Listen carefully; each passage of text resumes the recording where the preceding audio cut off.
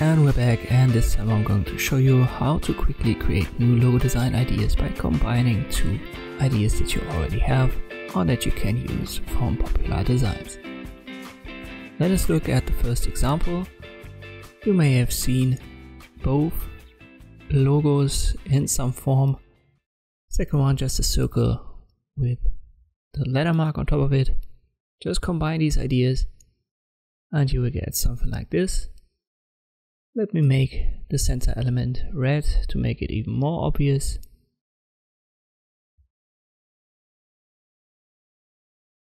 There you go, a great new idea that has used the two first examples, but is definitely still different than the two.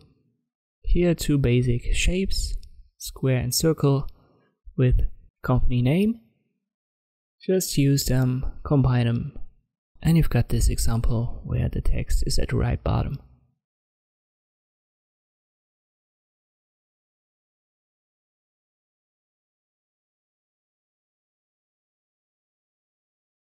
Once again, two logo ideas that you've already seen. The second one is just a word mark with the shear effect, and we'll use the shear effect and apply it to the symbol and put the name below.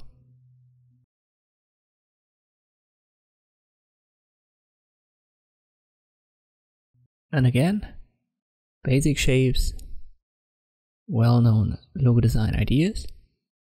We'll combine them and we've got a new logo idea, and it's not like we've stolen the ideas from the other ones.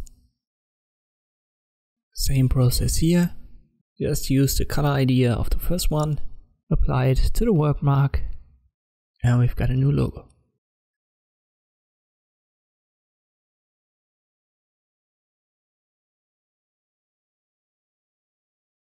The last example, just a star, a typical design element in logo design. We'll use this offset effect, and we've got the switching colors of the first idea added to the word mark. So, and this is how quickly you can create new logo design ideas, and you can use already established popular logos. On the left hand side, just use 2, maybe 3, identify the most crucial design idea in it and apply it to the second one, and you've created a new logo, and in many cases you will find a winning design. I hope this video was helpful. Thank you for watching, and I'll see you next time.